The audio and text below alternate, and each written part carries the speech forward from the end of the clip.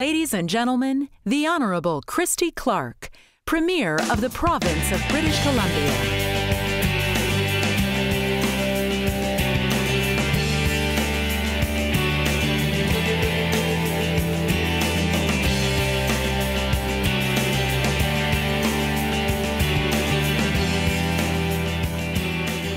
Thanks very much. Thank you all for coming. Welcome to, if you're not from here, beautiful Vancouver.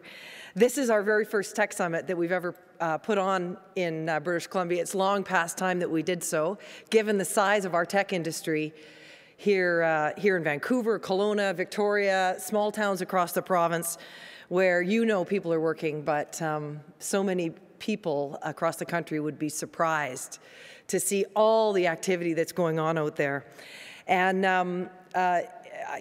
unlike at a cabinet meeting, I won't stop you if you get on Candy Crush during my speech. I'll try and make it short, though. I wanted to talk about three things today quickly. First, I want to just talk about a fellow Burnaby boy, Don Matrick. Don and I did not go to the same high school. He went to Burnaby North and I went to Burnaby South, and I always used to say that Burnaby South was the school that your parents sent you to if they didn't really care where you went to school. Burnaby North was different, and they produced Don Matrick, who's become such a tremendous success in the tech business. He and a high school friend started their company, and they had their first big win when they did a deal with Nintendo to do one of their games, as you might know. And he decided after making that first deal to go and buy a Ferrari in grade 11. And the Ferrari dealer wouldn't even look at him.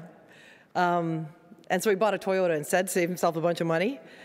But he could have afforded that Ferrari, and that's exactly what we want a young generation of people to be able to do, is to have the money, the wealth that you create to go out there and create more jobs. Because he didn't get the car, but he did end up going to the bank to try and get a loan. And back then, 1981 or somewhere thereabouts, the bank laughed at him because they're, aren't you making tractors or fishing rods? We understand that. But doing video games with a company from Japan in the early 1980s all just seemed a little bit too far out for them. And he ended up doing okay with that project. The Teenage Mutant Ninja Turtles have turned out to be an enduring brand and product. But his experience, though, was something that still happens a lot, which is you have to be determined, and the truth of it is you have to be determined not to give up. You can't raise the white flag every time somebody says no in your business in particular, because in the tech sector, you got to believe in yourself. And so many people have stories about how there were times as you were growing and building that it felt like nobody believed in you. And the lesson I always take from Don's experience is that if you remain firm in your own self-belief, you can find success. And the second one is that when you're innovating, because it's new and different, lots of people have no idea what you're talking about. And so sometimes it's hard to find financing, and it's hard to find believers until you prove what you know to be true actually works. And of course, another thing is that emerging technologies often do create a lot of resistance because they mean change. And change is often frightening for people. And we see that all over the world with companies like Uber and Lyft, with Airbnb, how much that's changing the market and how much resistance that's encountered from communities, from businesses, existing businesses, governments all around the world. And I'll tell you this, I know that people want choice.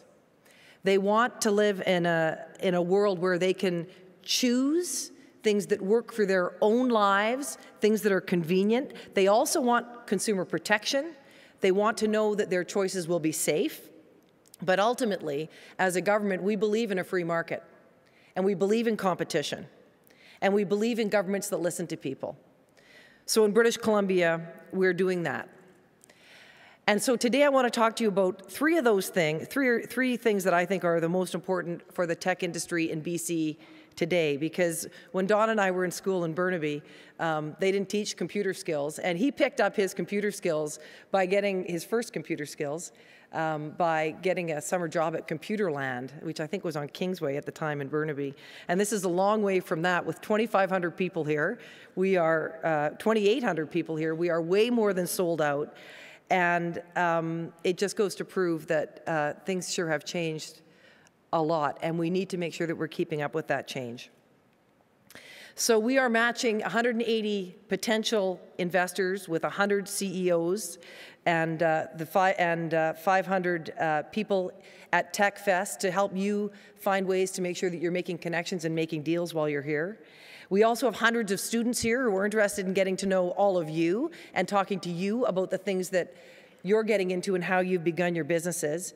We have a coding camp for young people that are here, and thankfully for all of you, 35 years after Don Matrick first walked onto that car lot, they're still making Ferraris. So good luck to all of you.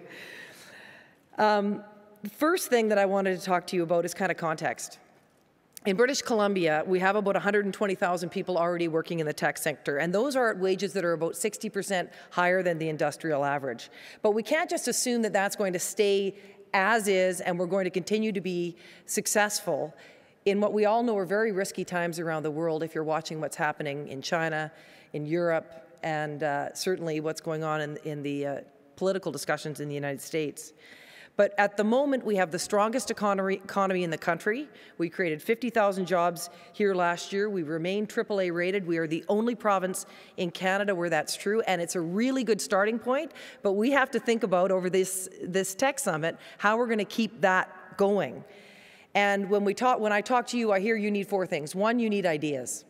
And frankly, there's no shortage of ideas in British Columbia. We have some of the world's great universities, and they are producing incredible creative students who are producing those kinds of ideas that are going to be world leading. But the things that we don't have enough of, you've said, are money, access to investment and venture capital, talent. We need to deepen the local talent pool, and new markets, access to more customers for emerging products. So first, on the capital side, you know we announced a $100 million tech venture capital fund. For the first time in many years in British Columbia, we are going to be able to refill that venture capital pool to make it available for young, beginning companies that need to find their way, that need to raise a little money. And in the months ahead, you'll get more details about exactly how it's going to work. We're still in the process of seeking and negotiating with our successful private sector fund manager. We do know that government doesn't do the best job when we're choosing winners and losers out there, when we're making investments in the private sector. So we want to make sure this is done by a private sector fund manager. And you add that $100 million tech fund to the lowest combined corporate taxes in the G7, and just as an example, in British Columbia, our combined corporate tax rate is 26%. In California, it's north of 40%. We have income tax credits up to $33 million every year for venture capital firms. We have tax credits for digital animation and visual effects, interactive digital media, and we have the lowest personal income taxes in most brackets of anywhere in the country. So that's what we're building on when it comes to the finance side of the business. The second thing you've told us is you need more talent. And we know that that's crucial for your success. Tech companies will locate in places where they can find the people that will be capable of doing the work. So we need to start that in our schools. So over the next 3 years, every kindergarten to grade 12 student will have, every one of them, kindergarten to grade 12 will have the opportunity to learn the basics of coding and all of those fundamental tech skills.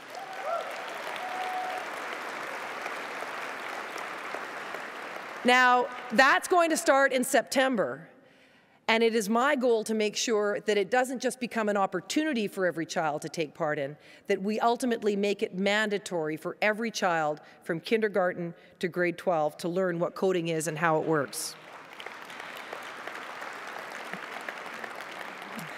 In post-secondary, we've got to continue to focus on that. We're moving $450 million for in-demand, for training, specifically into tech, for in-demand jobs. We're updating our post-secondary curriculum with a new emphasis on technology, math, sciences, and creativity. We'll have new standards, we will have redesigned programs, and we already, our universities have about 80% co-op programs in their tech-related curriculum.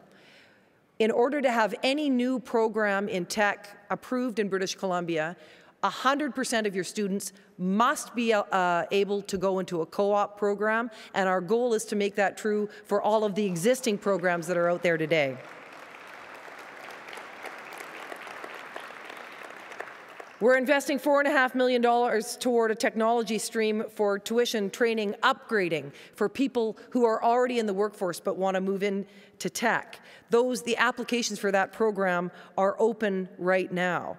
But I know you want to make sure that British Columbians are first in line for jobs. That's what I want to do too.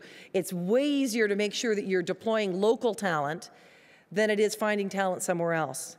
But I also know that for many highly specialized jobs in tech, you need to look outside of British Columbia, outside of Canada, in order to find those workers. And I also know that when you do, for every one of them, something like 5 jobs get created at least here in BC. So we're working with this new federal government to maximize the number of people that we are able to bring in from other countries through immigration to support the tech sector. Now, you know our provincial nominee program. If you don't, you will. And I hope you won't find it as frustrating as those who do. It's our only direct tool that we have to be able to select immigrants specifically for specific jobs. Our quota that's given to us by the federal government is about 5,500 a year. We actually exceeded that last year and brought in 5,800. And it's our goal to make sure that we focus as many of those on the tech sector as we possibly can. We've introduced a new online application system to try and make it a little bit easier for you, because when you're working every day to try and build your business and you're head down, you are not thinking about how you can wade your way through endless forms and requirements so that the federal government will allow you to be able to grow your business. So next week, you will also see the launch of a new PNP skills immigration registration process that'll be on our Welcome BC website. That's going to cut wait times even further, and it's going to assure that our nominations, the ones that we send to the federal government for sign-off, are the ones that meet your needs as precisely as we possibly can. Because I know that your demand for talent is urgent, especially some of that highly specialized talent that you can't find here. So if you need help bringing immigrants into the country for specific jobs to support you in growing your business, I want you to call us. We have specific staff dedicated to helping you work through step by step the government process, which frankly you never ever want to become an expert in if you can help it. We have some who can do that for you, and I want to put the number up here on the screen.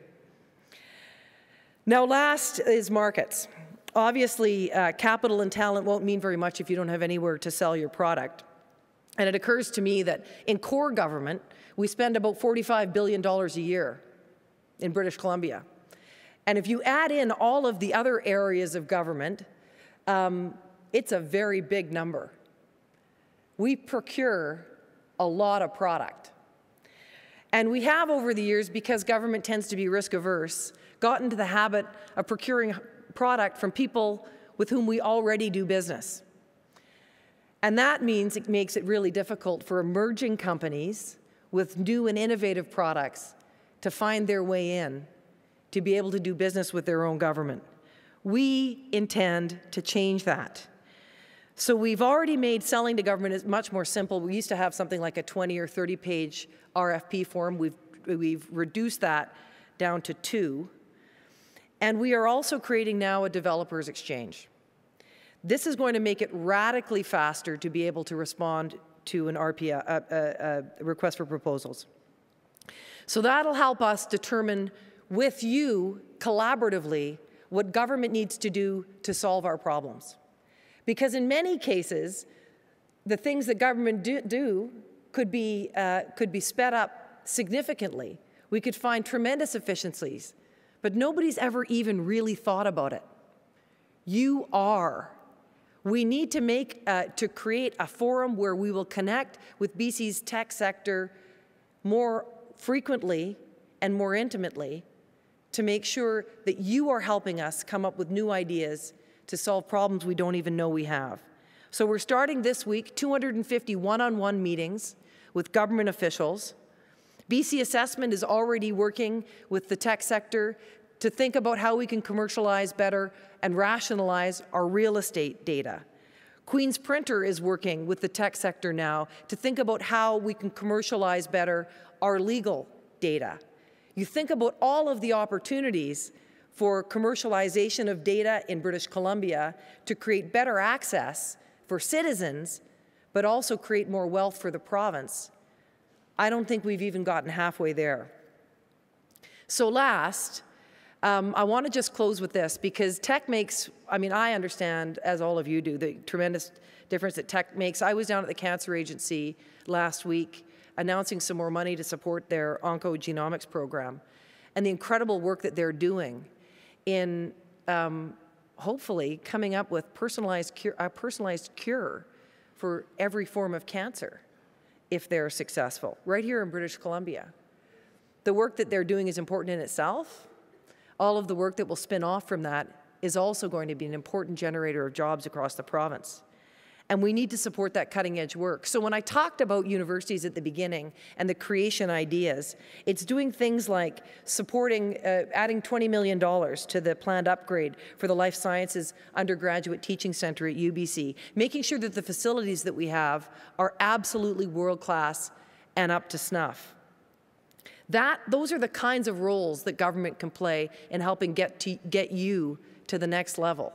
Supporting you in trade missions, making sure that our trade representatives know who you are and are helping you find customers in the countries where we're represented all overseas. But it is abundantly clear to me that we are not alone in this. Your industry here in our province is backed by an incredible passion that you won't find in many other tech hubs anywhere around the world. Marty Reid and Jonathan Rohn over at Evoke, they announced that they're going to access the Clean Oil and Gas Innovation Fund, a $100 million fund to invest in making sure that we produce the cleanest oil and gas anywhere in the world right here in British Columbia. Zymeworks, Keros Therapeutics, they embarked on a new partnership, announced $61.5 million for cancer treatment research. Saltworks, desalination, the work that they're doing in taking previously unusable wastewater byproduct and turning it into drinkable water. Those are just some of the ideas in British Columbia that are being commercialized and that are turning into real money for people who work here and live here. And that's just the past 7 days. Those are the companies that want to do business here. They want to set down roots here. And we want you to do that. We will do what we need to make sure that our tech sector continues to grow. This is an absolutely vital part of British Columbia's future. We have a diverse economy, but it will not be diverse without the tech sector. A sector that in and of itself produces jobs, but a sector that also allows every other part of our economy, from resources, agriculture, oil and gas, forestry, all of the other sectors, to be more efficient and to be world-leading. So thank you for your confidence in British Columbia. We are delighted you're here. Our challenge as a government is to do everything that we can to make sure that rather than getting in your way, we do everything that we can to make sure that you grow. And not just to make sure that you grow, but that once you grow, that you stay. Welcome to British Columbia. I hope that this is the beginning of a very long, productive, and profitable relationship for all of us. Thank you very much.